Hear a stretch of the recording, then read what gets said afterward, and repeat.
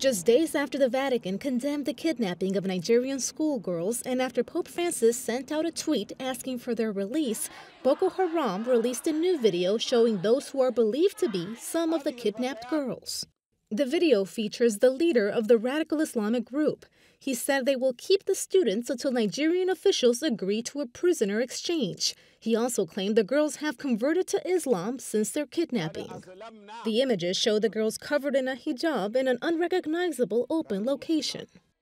On April 14th, the terrorist group kidnapped more than 270 girls as they slept at their boarding school in Chibok in the state of Borno, which has a Christian majority.